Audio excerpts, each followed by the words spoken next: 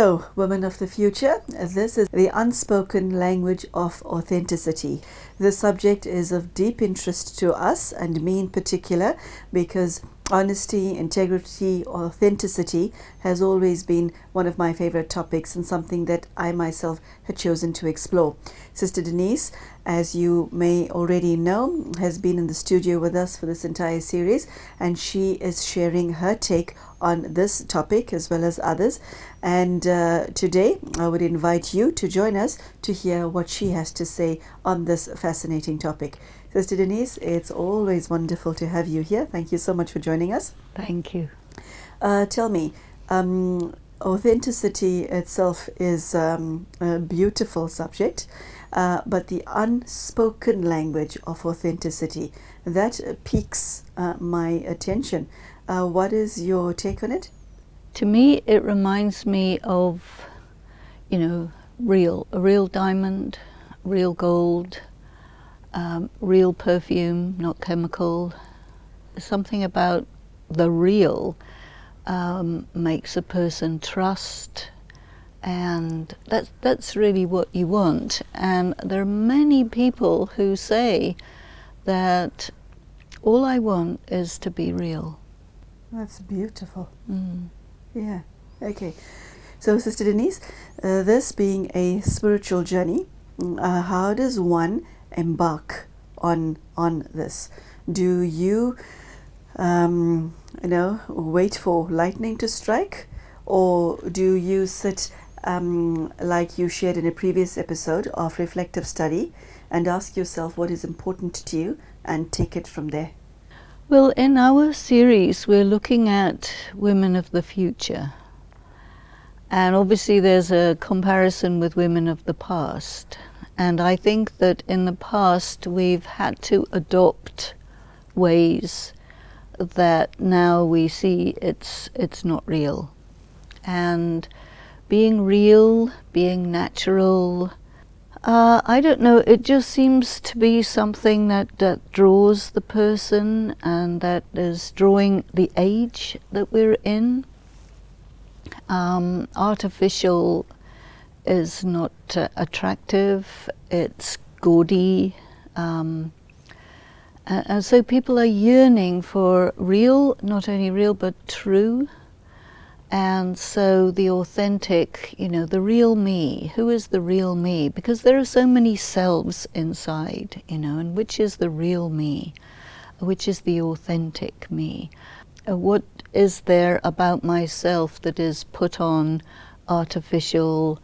I behave in a certain way. Why? In order to please, in order to get promotion. It's as if the artificial has an agenda with it, whereas the authentic is just, this is me, this is what I am, this is who I am, take it or leave it. The fact that one is attracted to this quality, that itself says a lot about the person, doesn't it? Yeah, it does. It does. Yeah. Because I think the real also says that you are yourself true.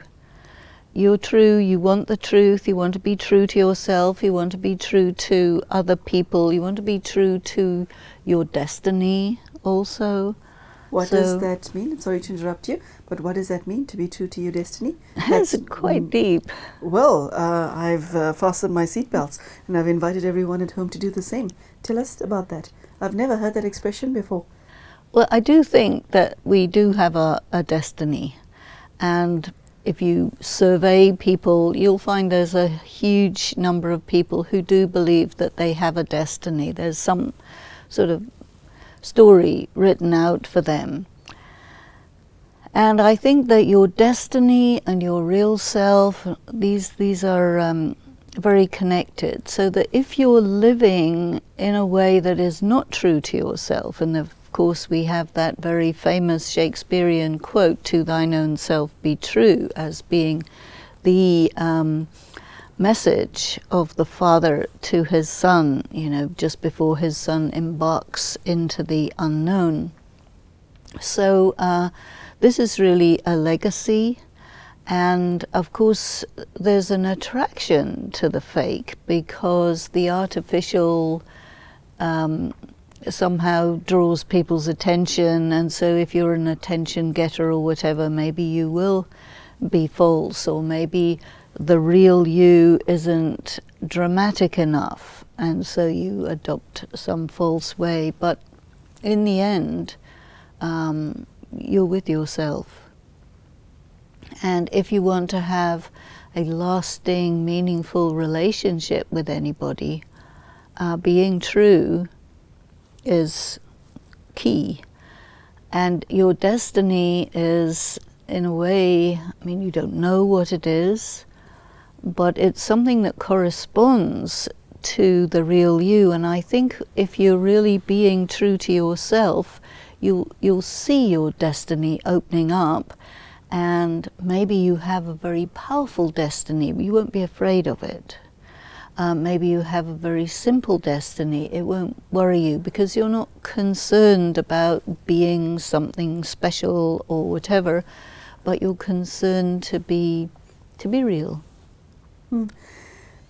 Sister Denise, this may be far too wide a question, but I'm going to ask it anyway. The world that we're living in, one doesn't find a myriad of authentic people walking around now, do we? Because, like you rightly put it, that which has become superficial and artificial has become so attractive. And the word that comes to mind is meretricious. A lot of emphasis is placed on the external, and that which is beautiful and attractive on the outside has been promoted, and is being promoted, and yet there is very little emphasis placed on substance. So why has the world become like that? What has brought humanity to this point where that which is real is become as rare as a diamond? Let's look at people's interest in organic food. Organic food does not look as nice, beautiful, rosy apples, which are like styrofoam on the inside. People want the substance. People want the inner qualities. And I think people are beginning to realize that looks are deceptive, Still, I think it's still a minority of people who will choose that. But it's mostly, I think, because people are absolutely under the influence of what it looks like, what it seems to be, the material, the superficial, the glamour, the glitter, the glitz, And people think that if something is all gilded, it is gold, but we know that the gilded isn't the gold.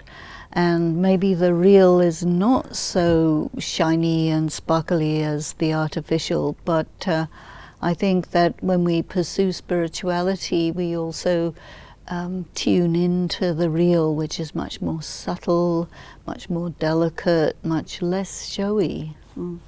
What does it mean to thine own self be true? That's an age-old expression, but how do I, an informed and willing spiritual practitioner, somebody on a spiritual journey, how do I put this into practice? I think that in any gathering, group, organization, some sort of ideal look is held up in front of you, that if you want to be successful, if you want to be one of these, you have to look like this. And if you desire that, you'll make yourself look like that, but it won't be real. If you prefer to be real, then that will not draw your attention. You will say, well, that's very nice, but this is me, And I think that a person who is really true to themselves, that person realizes that I have to live with myself forever. But these people, these positions, these circumstances, they come and go, So to be very concerned about what is permanent, that pulls us into what's real. And even, in Indian philosophy, the description of something real is connected with how permanent it is. Okay, so which begs the question, what is permanent? Well, of course, it's your This soul. isn't. Your body is very impermanent. Your circumstances are impermanent. Your relatives are impermanent. Everything is impermanent except your soul. So I think being true to yourself means really being true to your own soul and knowing, for example, with the idea of reincarnation, it means I will really be with myself forever and ever, birth after birth after birth. And the only being that you will also be with forever is the being of the divine, of God, you see. Everybody else is coming and going. So that truthfulness to yourself, truthfulness to God is so empowering when you make that the focus of your life. And even if other people will say, well, if you don't want to look like this, then we're not interested in you, say, fine, I'm not interested in that. So if you don't want me, that's your problem. It's not my problem. An individual who's on the journey to become authentic focuses on that which is permanent. Yes. Okay, that's very powerful. So, Sister Denise, as with all spiritual endeavors, one has to face the inside. And on the inside, there's a myriad of feelings, of desires, of I want this, I don't want this. There's trauma, there's pain, there's a history. And at the same time, you're heading towards your authentic self. What do you do with your own baggage? Well, I think that part of spirituality makes you realize that even that is a superficial layer.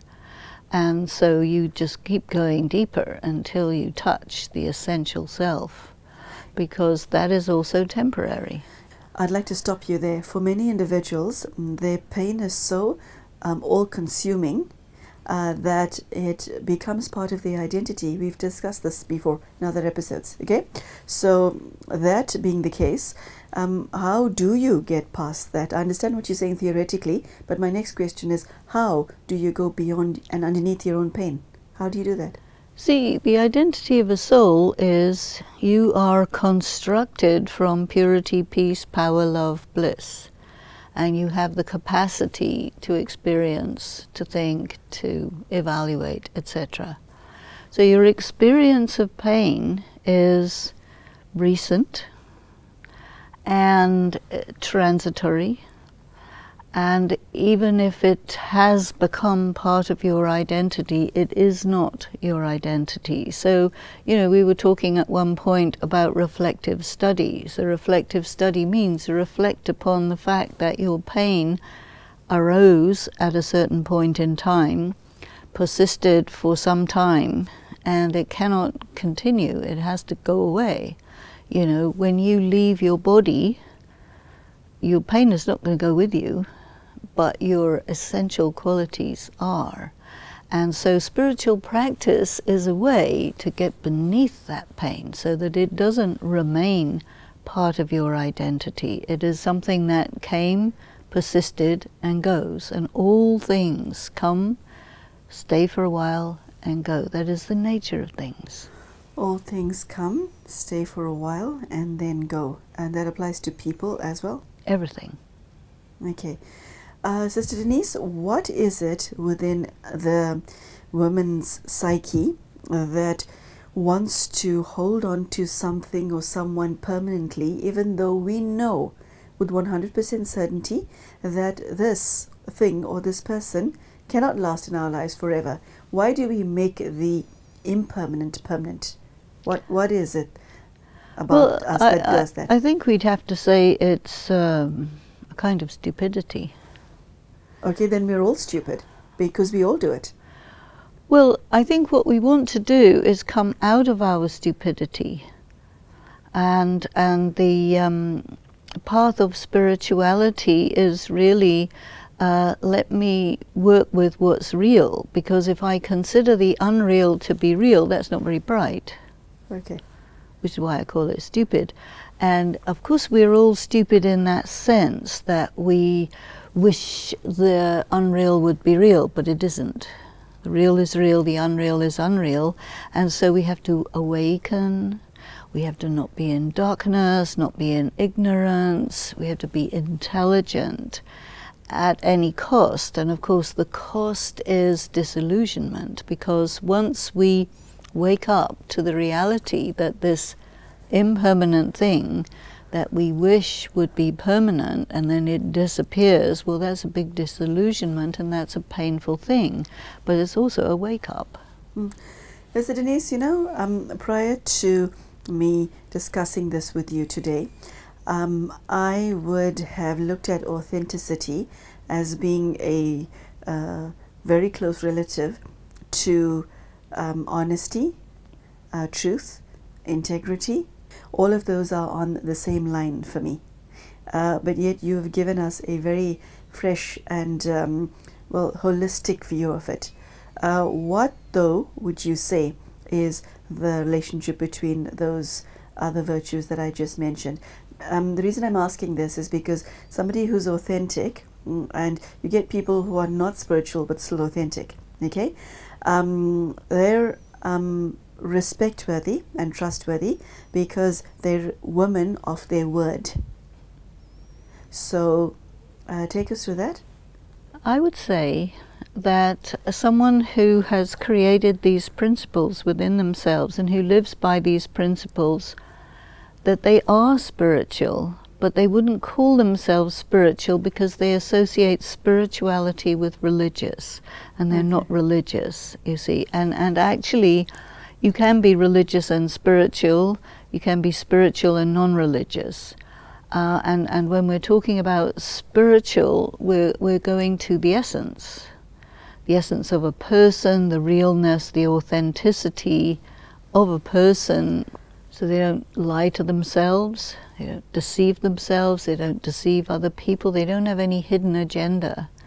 They know who they are, they know what they are. They're quite rare. Yes. Oh, yes. But, you know, in my life, I've always selected people to work with or live with or whatever who are like this. All the rest can be learned, but, you know, honesty, you either are or you aren't. Yes. Yes. So I don't mind about if somebody doesn't have the skills or whatever, that can come. Okay, so what makes an individual authentic is their relationship with the permanent. Sister Denise, in terms of God, we bring him into every single conversation we have, and I'd like you to do the same in this conversation. I would call God the most authentic personality of all time. How does his authenticity impact on a person on a spiritual journey? You know, the speciality of God is immutable. Okay, that which no cannot change. be changed. Yes. No change. We go through cycles from purity to impurity, from light to dark, from real to unreal. So sorry. When you say light to dark, you're referring to the soul, not the body. Maybe the body, but basically the soul. Basically the soul. Basically. That has to be clarified. Proceed. That's true. Well, bodies come in all colours, varieties, and people very often say if you have a fair body, it means you have a fair soul. If you have a dark body, it means you have a dark soul, but it doesn't. You can have a person in a dark body who's absolutely authentic, fair, beautiful. Person in a fair body who's absolutely inauthentic and fake. So what's the colour of the body has nothing to do with the colour of the soul. Oof. Oof. Oof. Yeah, okay. Proceed. Now, God being perfect, pure, unchangeable is always in that state. You come in connection with God, you're going to feel the difference. Some people, when they feel that difference, it makes them go away because they're too embarrassed about themselves. But yet there's an attraction of God, and whenever you want to come close, it will cause you to have to drop the inauthenticity. So as you come closer to God, you become more like God and more like your essential and authentic self, and you drop away the fake, the unreal, the shadow, you can say. And that is the importance of making this journey to God. I see. So, Sister Denise, we have to say goodbye to our viewers in a moment or two. I would like you to leave them with something to reflect on. This has been an exceptionally rich talk, and whoever you are and wherever you may be, we all have an inherent attraction to somebody who's authentic, because you'd rather have somebody in your life that you can trust rather than not trust. Yeah, so whether we're authentic or not, we're drawn to authentic people, and they're so few and far between. That makes them even more attractive, and by attractive I mean their spirit, not their physical bodies. So, Sister Denise, last parting words. Yeah, there's a lot of people in this world who are looking for somebody real and they just can't find. Yeah. And so they become very, very disappointed in life, very disappointed in humanity, because all they can see is people who betray, people who are selfish, and so they kind of lose hope.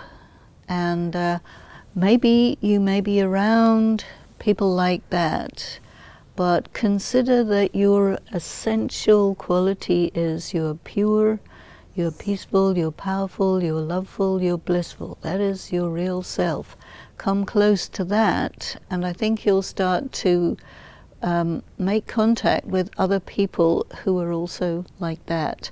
And that might also take you to the original pure being, the being of God. That is actually so powerful.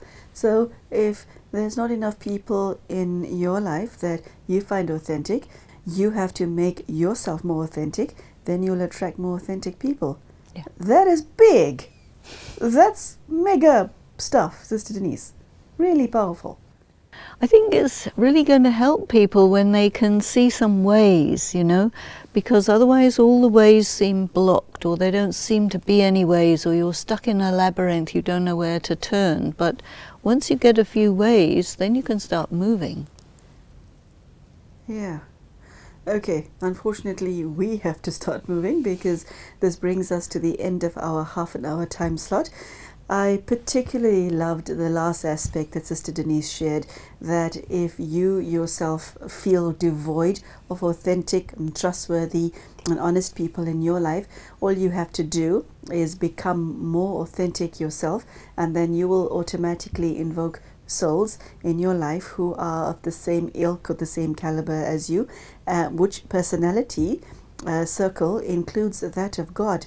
That is such a big wow. I tell you, I'm going to take a while to get over it. But Sister Denise has shared some gems today, which are very powerful and beautiful. She asks the question, do you choose that which is impermanent, or do you choose that which is permanent? And she spoke of the permanence of the soul, the permanence of God. Everything else is transitory as far as our lives are concerned. So, very powerful and deep message. And we wish to thank Sister Denise for sharing her wisdom and her time with us. I do wish you everything of the best on your journey to authenticity. Thank you so much for joining us, and we will see you again for the next episode. Take care. Goodbye.